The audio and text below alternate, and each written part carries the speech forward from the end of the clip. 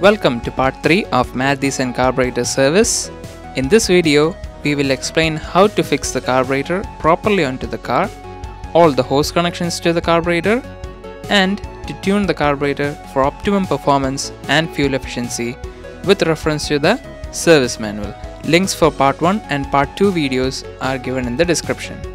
As always, spares required are given in the description. So, hello and welcome to Bose Garage. Let's get into the video. So we have already serviced the carburetor. Now before installing it, there is one more insulator between the manifold and the carburetor. Here there are two gaskets to be replaced, and also check the condition of the insulator. After that, clean the gasket remains on the insulator and check for any cracks or anything on the insulator. If the insulator is found damaged, replace it with MGP, Maruti genuine part. Now let's clean the mating surface. We have now cleaned the surface. Before cleaning the gasket remains on the manifold, be sure to close the openings with some cloth to prevent particles from entering the manifold. Be sure to remove the cloth on assembling the carburetor. This is the cleaned insulator. It is free of cracks, so we can reuse it. We need two gaskets over here. There is no need of gasket sealer or anything. If possible, use only MGP gaskets. Likewise, for the insulator also, use only MGP. A few aftermarket ones are available, but they have been problematic for the most part. In some cases, they have melted. Now let's install the carburetor. We have covered the carburetor inlet to prevent any entry of debris. Once again, check all linkages and make sure everything is functioning properly. Now let's install it onto the manifold. Let's install all the 4 mounting nuts that mount the carburetor onto the manifold. First, let's install the rear nuts, as you have to lift the carburetor to do so.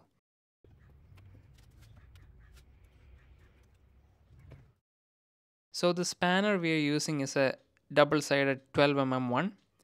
To make it reach into the tight places, we have trimmed the sides a little bit so that we can properly tighten the carburetor.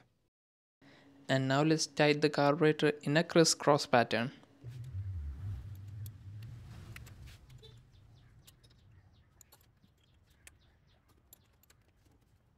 Before we do the connections on the carburetor, let's quickly see where the idle speed adjusting screw and the idle mixture adjusting screws are located. The screw beneath the idle up vacuum actuator is the idle speed adjusting screw. The idle mixture adjusting screw can be seen further down. The idle speed adjusting screw can be used to set the engine RPM, and the idle mixture adjusting screw can be used to tune the engine. So we can connect all the hoses right now. Before that, one thing we should have said in the beginning that we forgot. Whenever you are working on your car, always remove the negative terminal connection to the battery. Only then start working on the engine or electrical side of the car.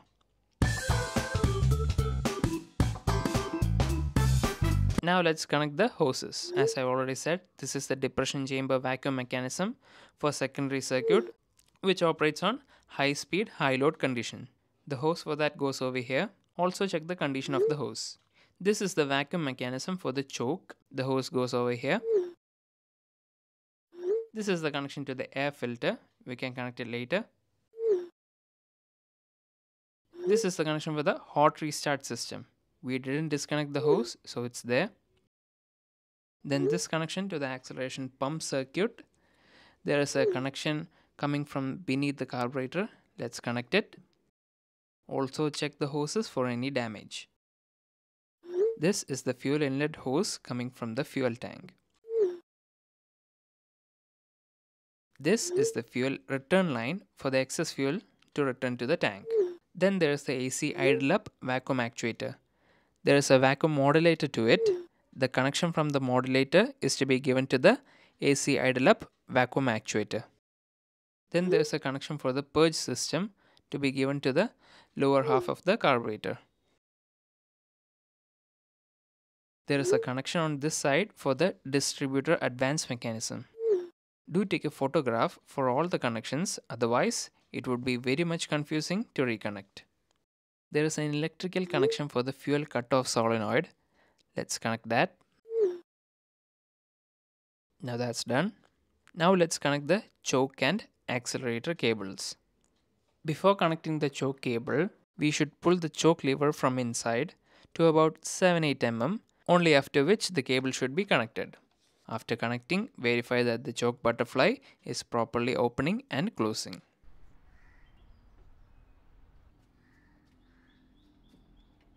Before tightening this nut, once again check that the choke is working properly. Now let's tighten it. Now let's connect the accelerator cable. Before adjusting the slack for the accelerator cable, make sure that the cable is not pulling the accelerator linkage on the carburetor. There should be some amount of play on the cable. Tighten the cable only in the position it's found to be free. After that, check its functioning by depressing the accelerator pedal. Later when you start the car, if the engine RPM is too high, we may need to adjust the accelerator play again. Now let's connect the air filter.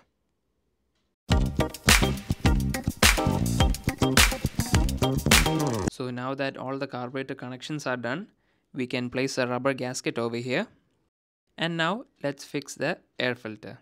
Before that, let's understand the purpose of this hose under the air filter. This particular hose connects the valve inside the air filter and the inlet manifold. This valve is called a hot idle compensator. Inside this valve, there is a bimetallic strip.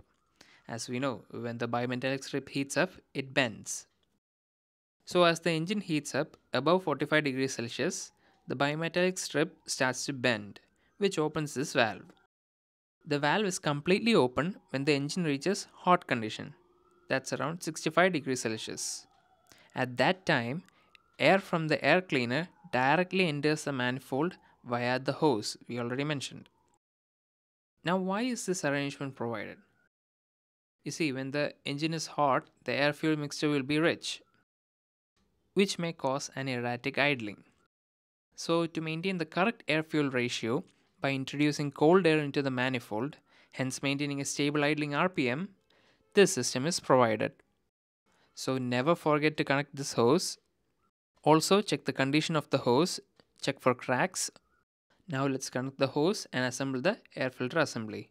Also when you're assembling, check the air filter. Change it periodically according to the owner's manual. If it's not time to replace it, blow air inside out and assemble it. As we said earlier, the hose from the EGR valve is damaged. Luckily MGP is still available. So let's install the new one itself. Okay, now let's start the car. Before that, as I've already said, we have two adjustments over here. One is the idle speed adjusting screw and the other is the idle mixer adjusting screw. Let's first dial in the idle mixer adjusting screw by fully closing it clockwise and then turning it anti-clockwise by 1.5 turns. It would be easy to use a short reach flathead screwdriver like this because adjustments by hand are almost impossible with the presence of the air filter. So let's fully close it. Now that it's completely tight, let's open it by 1.5 turns anti-clockwise. Now that it's almost 1.5 turns anti-clockwise, let's try to start the car. Pull the choke completely.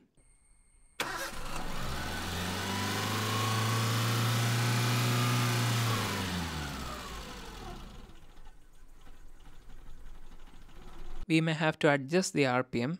So to adjust the RPM, we need a tach meter as the car doesn't have one. This is a tach meter suitable for 4-cylinder, 8-cylinder and 6-cylinder engines. It's a dual tach meter. So readings for 4-cylinder should be read in the 8-cylinder readings. That is the RPM shown for 8-cylinder multiplied by 100 multiplied by 2 will give the RPM for 4-cylinder engines. So let's connect it first. The black terminal goes to the negative of the ignition coil and the red terminal goes to the positive of the ignition coil. So let's start the car again. Anyway, the RPM was a bit low. Let's increase it by adjusting the idle speed adjusting screw.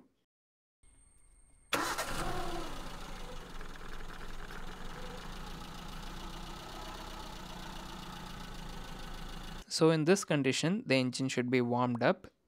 Before that, let's set the idling RPM.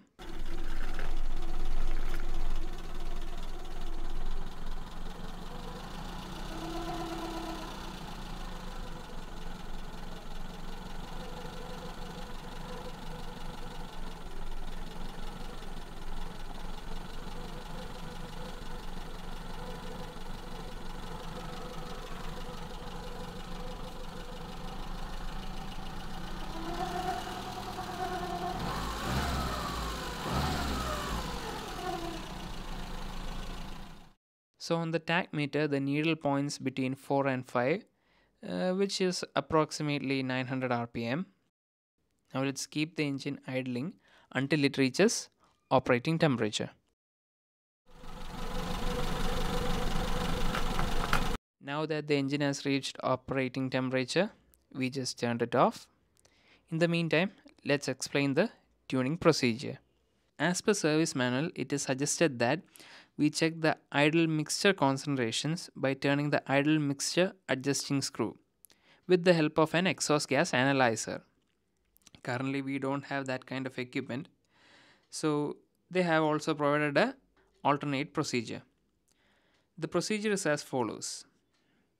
First, set the RPM to 900 using the idle speed adjusting screw. Turn the idle mixture adjusting screw clockwise or anti-clockwise till you obtain the highest RPM. After that, come back to the idle speed adjusting screw and set the RPM to 900. Repeat this procedure once more. That will be the final tuning, and then you can take the car for a test drive and check for any missing or anything. So let's see how it's done. So the engine is now at idling RPM. Let's now adjust the idle mixture adjusting screw.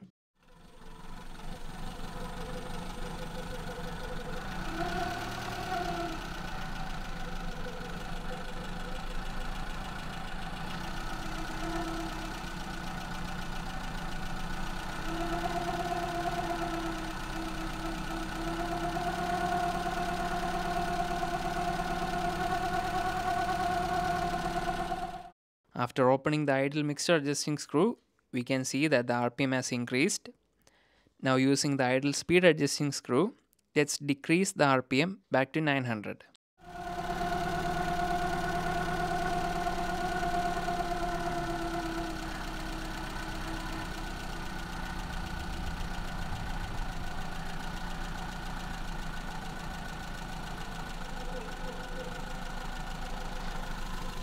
So the idle speed has now come back to 900 RPM. As said earlier, let's now throttle the idle mixture adjusting screw once more.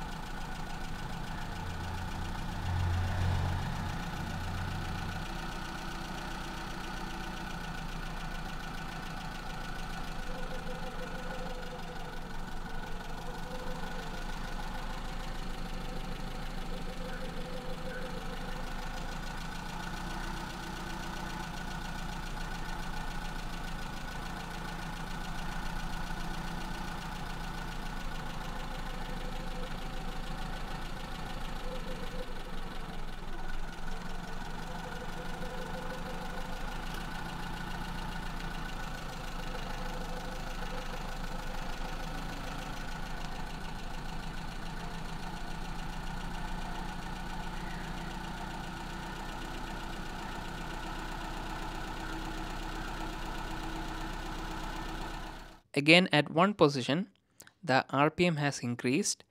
So using the idle speed adjusting screw, Let's set the idle speed back to 900 RPM.